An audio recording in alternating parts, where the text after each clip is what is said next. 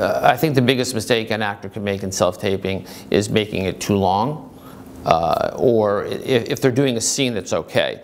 But if they're just making a tape of whatever it is that they want to do, that's not a specific scene, make it short, brief, and to the point. Self-taping is a great idea. We do tape in our office. However, a lot of actors like to do it themselves because they spend a lot of time putting themselves on tape and editing and re-editing and making sure they get the right cut or the right tape. So it is very helpful because we can look at it and we can say, well, this is really good, or this is not good, you should correct it, you should make it a little better, you should do this, give them some notes. And if we think it's right and good, we'll send it to the casting directors. I think a lot of casting directors like looking at tape. It's really a way that you can see somebody in somebody's work.